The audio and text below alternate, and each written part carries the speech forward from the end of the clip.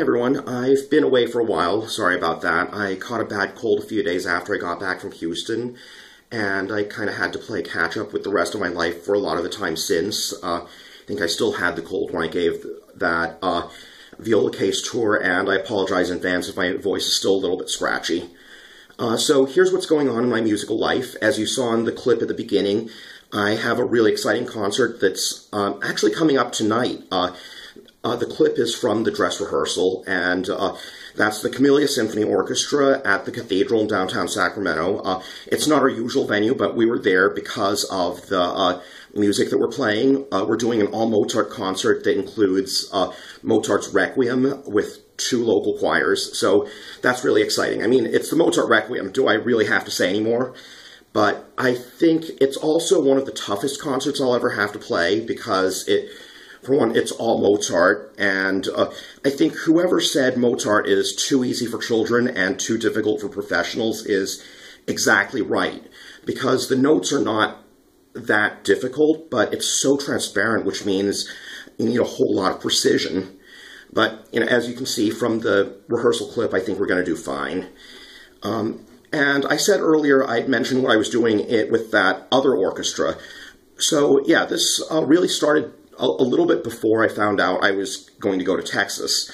When I was at the CalCap Chamber Music Workshop back in July, it turned out I played in ensembles with 3 principal string players from the Rancho Cordova Civic Light Orchestra, which is another community orchestra in the area, and a couple weeks after CalCap, their concertmaster emailed me saying they needed someone to fill in as principal violist because their regular principal violist couldn't make that concert. Actually, it turned out a bunch of their other violists were missing too. I think they only had one of their regular 7 violists at the concert.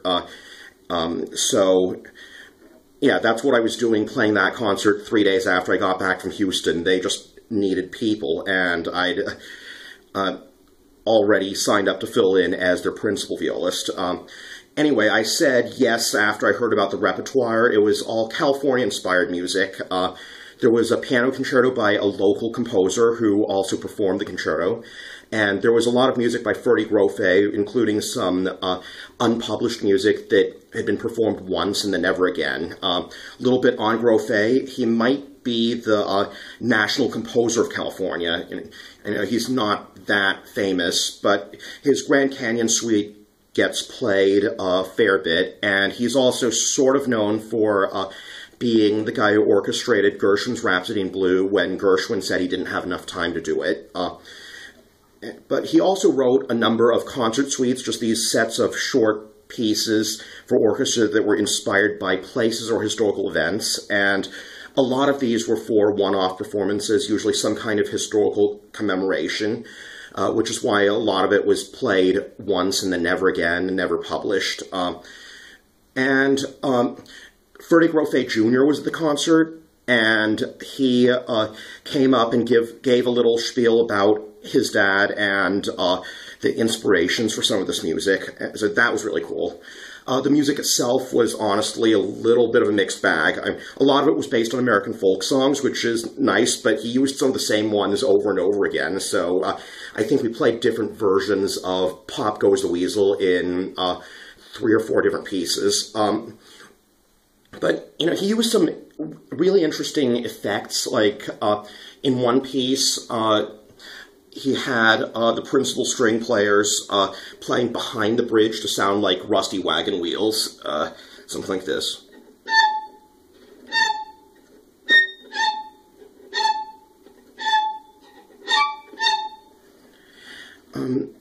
And there were some fun fiddly bits too, since this was very much Old West inspired, like from the San Francisco Suite, the Gold Rush piece. I haven't played this in a while, but anyway, here goes.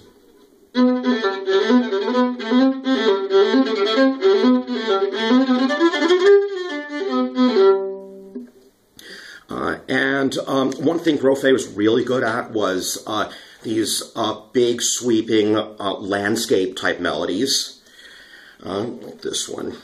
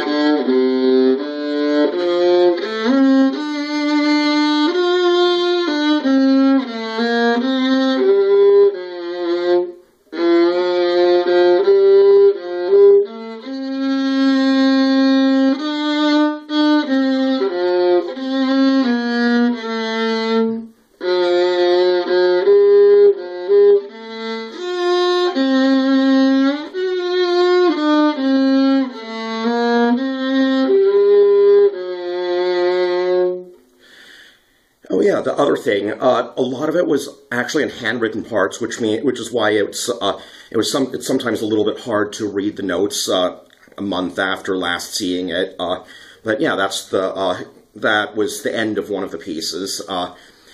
So I was told that concert, that community orchestra concert, was filmed for public access TV, and we're supposed to get an email before it airs, so I'm going to try to DVR it and put some clips from it online. So I've said before I was going to talk a little bit about getting into finding orchestras and getting into orchestras. I'm going to try to do that tomorrow. Anyway, if there's anything you'd like to see, or, any questions, feel free to post in the comments below. Please subscribe if you'd like to follow my musical journey. And thanks for watching.